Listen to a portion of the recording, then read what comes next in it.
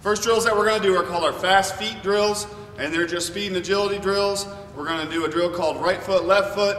We're going to go ahead and get in a good athletic position with our feet a little less than shoulder width apart. We're going to go ahead and put our right foot forward. We're going to strike our toes. So guys go to the right foot across, and we get up on our toe first, then we bring our left foot up, and we stay on our toes, and each of these guys are in a great position. It's almost a linebacker position.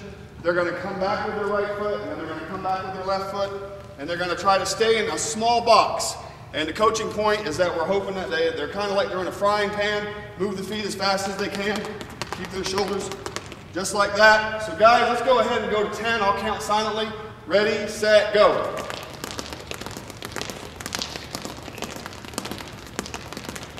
And stop. Okay, once we've done that, we're going to switch it up. We'll do our left foot first.